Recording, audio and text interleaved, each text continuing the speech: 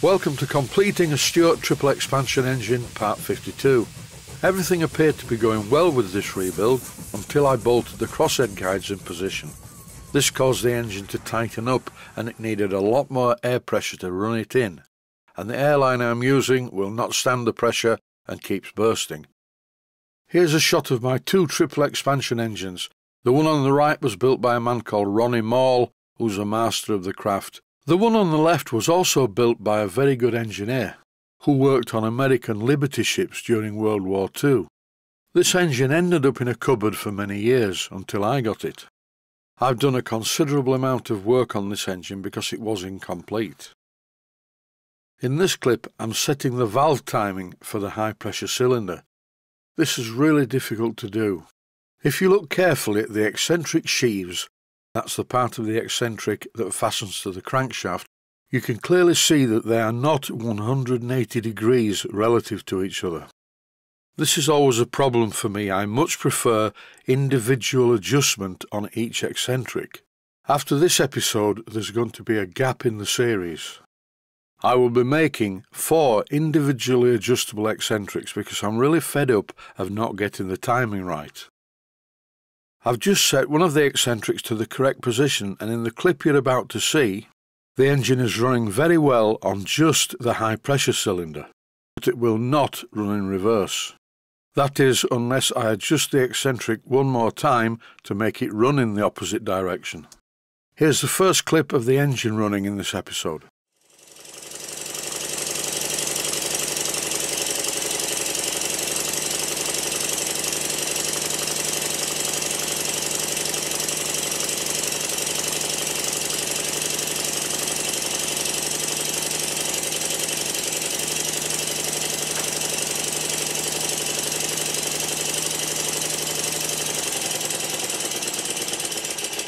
Here it is again, same direction, just running slowly.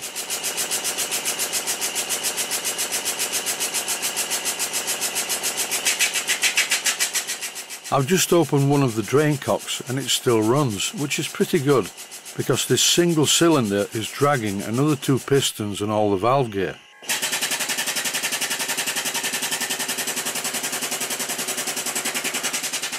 You can see in this clip the piece of silicone rubber that's supplying the air to the engine is starting to increase in diameter with the extra air pressure required to run the engine at a high speed. At this stage, the bottom bolts that hold the crosshead guides in place were not in place. I was making slow and steady progress with this engine until 2 things happened. First of all, I fitted the link pipes between the high pressure, the intermediate and the low pressure cylinder, and even though the pipes were leaky, the engine did run quite well as a compound. It still won't run in reverse because of the offset of the eccentrics. In this clip, I'm winding the reversing gear back towards reverse. I've mentioned this before, it's known as notching up, and it's a way of conserving the steam. When the engine is moved towards reverse, the slide valve doesn't move quite as far over the ports, and this is still on just the high pressure cylinder. This clip clearly shows how the silicone rubber tubing is connected to the engine. I made a fitting in a previous episode. But look at the piece of tubing now. Here I'm running at about 60 pounds per square inch and it's starting to balloon out, and it got a whole lot worse than that and even burst a couple of times. That's why I went to the place called Wold Engineering and bought a proper airline. I'm going to make a fitting and an adapter for it very shortly. Here you can see the engine with all the interconnection pipes in place, from the high pressure cylinder to the intermediate cylinder and from the intermediate cylinder to the low pressure cylinder. And because the eccentrics are set correctly, it's working fine.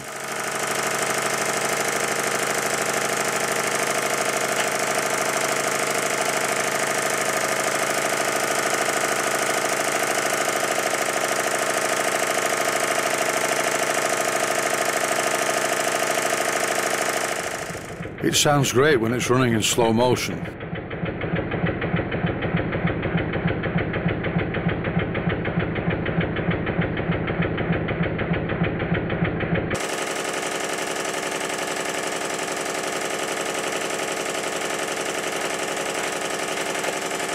For me, slow motion on the video is useful. For instance, I can clearly see that some of the drop arms are moving when the engine is running, and they shouldn't be. This needs looking at.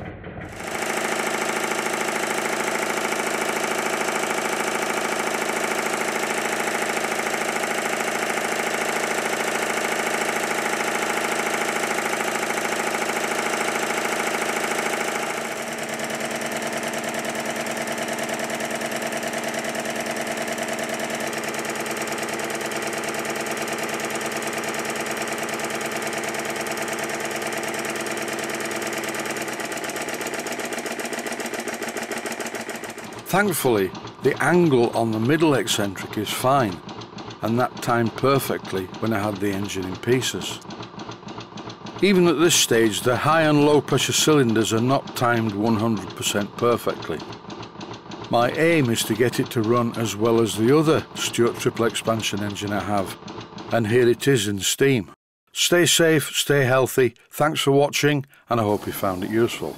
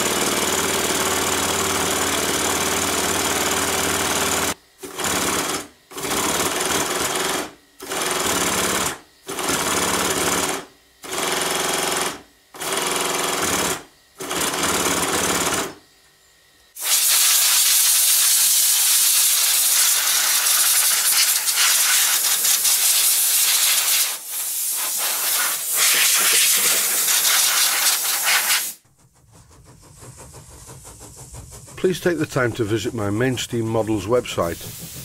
Click on the section of the website that says Video Playlists. and by doing that you will find it very easy to find other videos that you may like to watch.